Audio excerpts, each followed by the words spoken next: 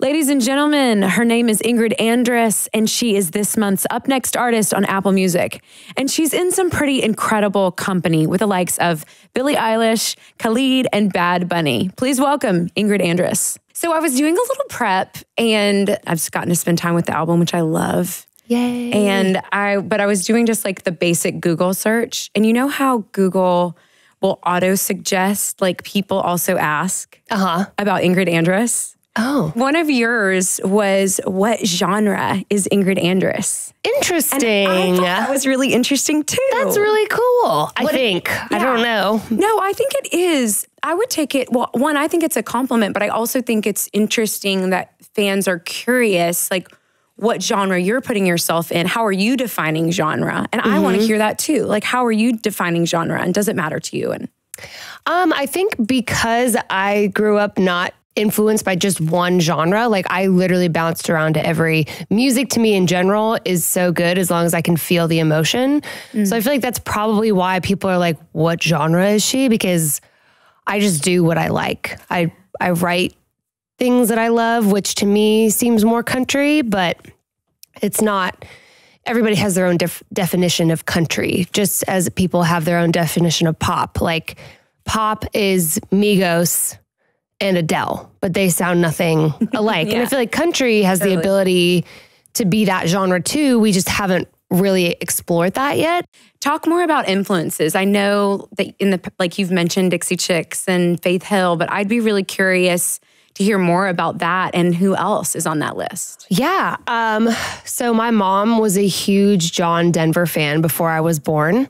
And so that was pretty much, she listened to him all the time. And so that was kind of my first introduction to like the country sound, and just like the singer-songwriter vibe. And I used to sing his songs on karaoke, and it was a lot of that. It was a lot of Stevie Wonder and Whitney Houston and Doobie Brothers. So very soulful, lots of different interesting chords, a little more jazz, gospel. And then my dad really only listened to classical music. Really? Yeah. Like what? Like was he a violinist or is he a... No, he was a sports guy. Okay. He was a baseball coach, literally. I think it was because when he had to work the players out, because he was there, he worked them out, and they would all listen to like heavy metal and rap. And I think by the time he got to his car, he just wanted to listen to Handel's Messiah. Yeah, because that was literally the only CD in his car. Oh, that's kind of cool. Yeah. Actually. Will you talk a little bit about lyrical style? I think you have such an identifiable kind of approach to storytelling and lyric writing. And I think that is some of what makes you, I think, stand out so much. But I'd love to hear about how you kind of approach that or how you would describe that. I know that when I write, I want it to sound conversational because I really love poetry, but I think sometimes like a lot of people are turned off by it because they don't understand what you're talking about. And the reason I write songs is to relate to people. So I want to make sure they know the story. And so to me, I never try to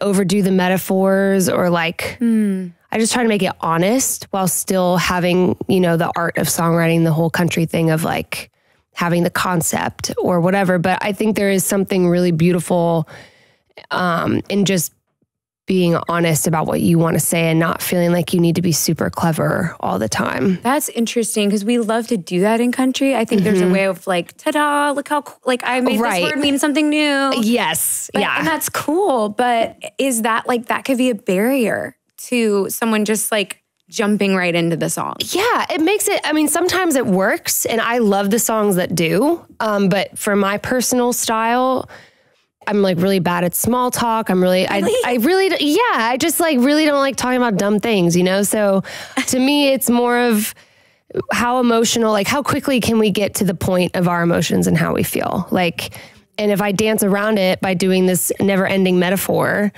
then we're never going to really get to that feeling that I want you to feel or that I want to feel. Let's talk specifically about some of the songs. Obviously, this song has been out for a second. Ladylike, kind of, to me, as an outsider, that was the starting place. I think that was the, kind of everyone was like, who is Ingrid and what the hell, this is awesome.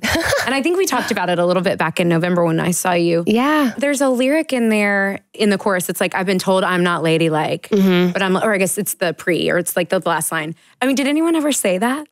Oh, yeah. Oh, really? Oh my gosh, all the time. Like all my guy friends would just always give me crap for like not doing things the way that they were used to, you know, dealing with girls. Like what? Like the stuff in the song. Like this guy, I was like talking to him about politics and like what was going on. And I was just like, yeah, what can you believe? Because it's a crazy time. Yeah. I'm like, how can we not talk about this? Like it is literally going down in the White House. And this guy is just like, yeah, I don't really care about that stuff. I'm like, oh, you don't care about your country? Like, you're really pretty. Yeah, exactly. I'm like, you don't know what's happening in America? Aren't you wearing like an American flag on your t-shirt? It's God's country. You should care about it, you know? But anyway, I digress. It's fine. I had to collect myself. That was so good. Okay, you've had a pretty crazy year. You're about to have an even crazier next year. Yes. I want to hear about like what have been like the moments of just like, I can't believe this is happening, or the things that have really surprised you. Honestly, getting on the tours I'm doing next year, the Dan and Shay tour and Tim McGraw tour, that was an moment. Like, have you met Faith yet? No. Okay, it's gotta happen. Oh, it is going to happen. And I'm already like freaking out. Like, obviously I love Tim McGraw. Yes, but we love Tim. We can come back to Tim. Exactly. And I told him, I was like, I love you and thank you so much for bringing me on this tour. I was like, but I really only just want to meet your wife because she means the world to me. And so are you. You are a superstar, but like really she's literally, I was like, just so don't feel bad if like you hear me just talk about her because she means everything to me. He's just as obsessed with her. Maybe he is. No, that's what he said. He's like, oh, I feel the same way. I'm like, okay, good. Are you going to make her sing Breathe with you? Or what song are you going to make her sing with you? I don't even know anything really. It could be Mary Had a Little Lamb. I'd still be really happy, you know? And also Dan and Shay. So that starts even sooner, right? Dan and Shay, it does, plus Dan and Camino. That's an arena and amphitheater tour, I'm assuming, the whole way through. It is. How are you preparing? I am not. No, I'm just kidding. I have rehearsals I mean, forever. How long is the slot? I think it's like 20 minutes. Yeah.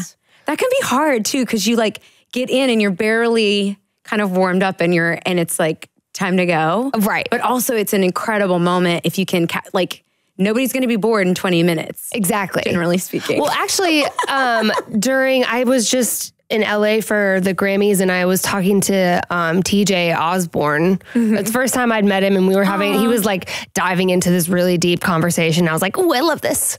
But he told me that I should really enjoy the times that I'm an opener because you really don't have to worry about as much as when you headline. He's like, you start getting stressed out about all these other things when you are like the main headliner. And he's like, but I would definitely, he's like, I wish I would have enjoyed being an opener more because you just get to go out there and play your heart out and then get off and then you're fine. Watch. Yeah. And which is an incredible way to just like learn. And, So, I mean, and getting to learn from Dan and Shay and Tim McGraw is going to be insane, I think. It is. I'm going to learn a ton this year. Congratulations, Ingrid. I'm so excited for you, our newest Up Next artist. And congrats. Thank you. Yeah.